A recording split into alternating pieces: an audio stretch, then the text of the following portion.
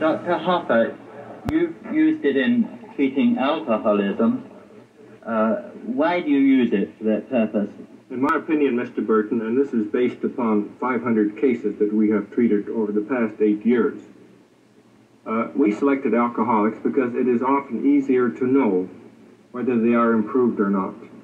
And many of our people had not responded to the best treatment that we could give them, and they are now sober and good people.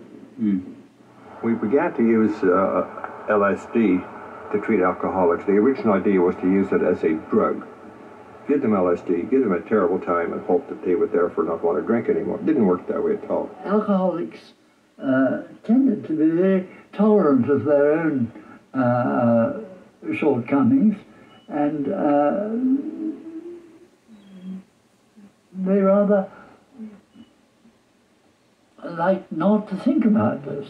The great advantage with one of the hallucinogens is that you could make them very well aware of this, and it might alter, sometimes change their behavior. They might see it in a quite different light. They gave the first LSD to the alcoholics, and after they had given it to 5 or 6 or 7, Humphrey says, you know, he said, it's not working. I said, what do you mean? He says, we can't give them this terrible time they're supposed to have. I said, what's happening? He said, it's something different. And he began to describe what was happening. He was describing a psychedelic experience. Under LSD, some of them sometimes would get the idea that perhaps they really were mistreating their own kin. And that is a powerful incentive to do something about it. It's not thought to be a good idea to persecute your own family, and unless the family likes it. And presumably, if they took a view of your drinking, they didn't like it. These experiments have helped us to experience something of how these ill people perceive the world, its dimensions of time, space, and color.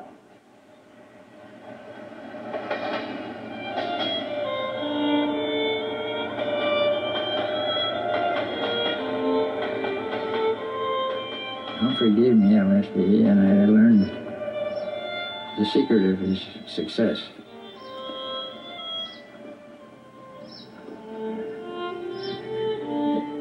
It's all on the inside. It's just looking for you.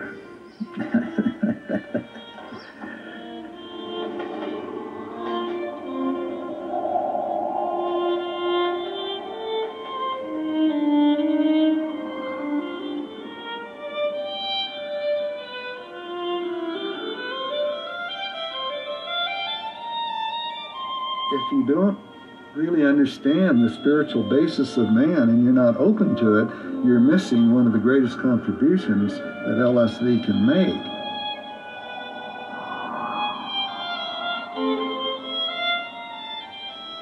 Well, Hubbard came along and demonstrated a whole new way of using it based on spiritual realization.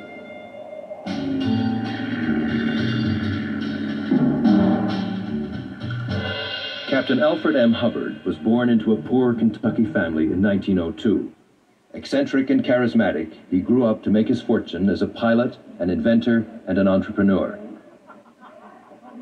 After some of his darker dealings got him into trouble with U.S. authorities during World War II, he moved to an island off the coast of British Columbia. Hubbard believed that if the right individuals were exposed to it, LSD could save the world. He set about on his mission to turn on the captains of industry and the princes of the church.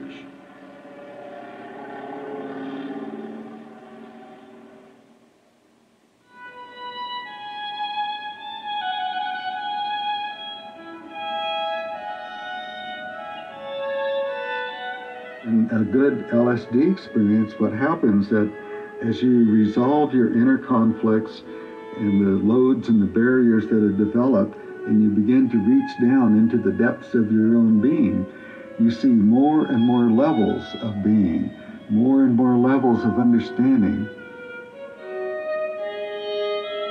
Often we like to blame our feelings on other people and what they're doing to us. But if I feel it, it's my feeling. and I have produced it, and I'm the only one that can resolve it.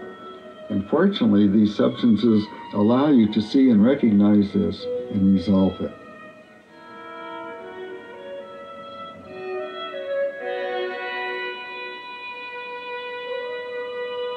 Meeting Hubbard was one of the most remarkable things that ever happened to me. Maybe not as effective as taking LSD, but he was so different than anyone I'd ever met. But the thing about him that was also very different was he radiated an energy that I could feel. I don't think ever before in my life I'd ever felt anyone. But I could feel his energy, and I just felt so good in his presence. He had a religious vision that he was working on behalf of the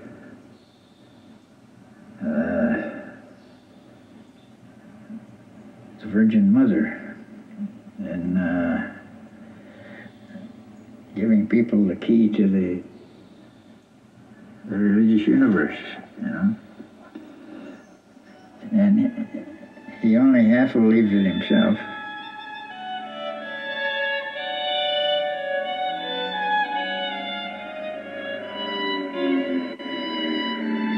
But he was the most unlikely man to be on a religious mission that you could possibly imagine. He has a lot of tricks up his sleeve. He gave me a little methadone, which is a nice euphoria. So it left me with very good feelings about Al Hubbard, and I was pretty convinced that I needed to go and try LSD with him. So I made a date and went up to Canada. I was just astounded at what I learned, and I felt enormously free from the way I had before.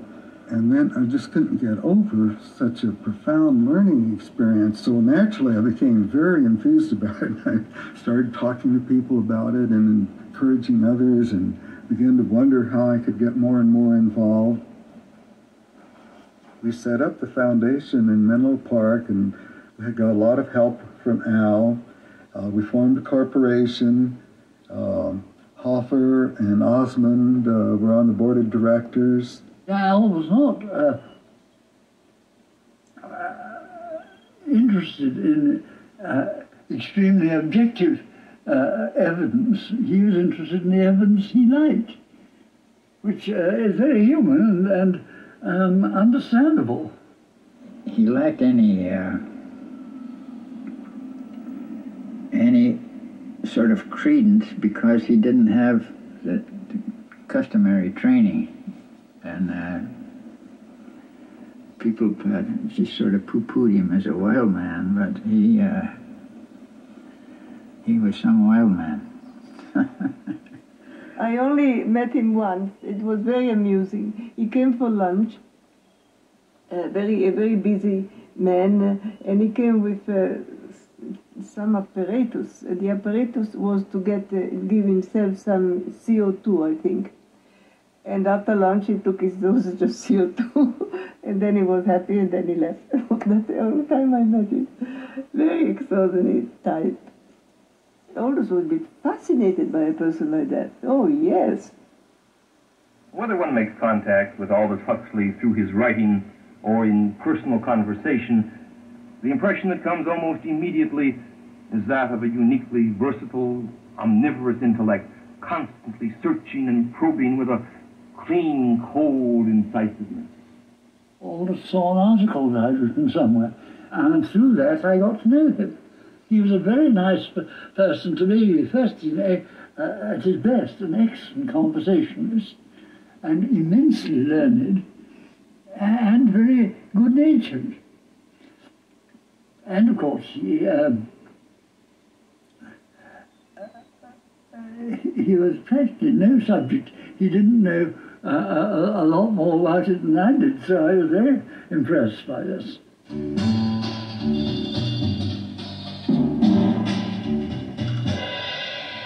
The start of the Second World War found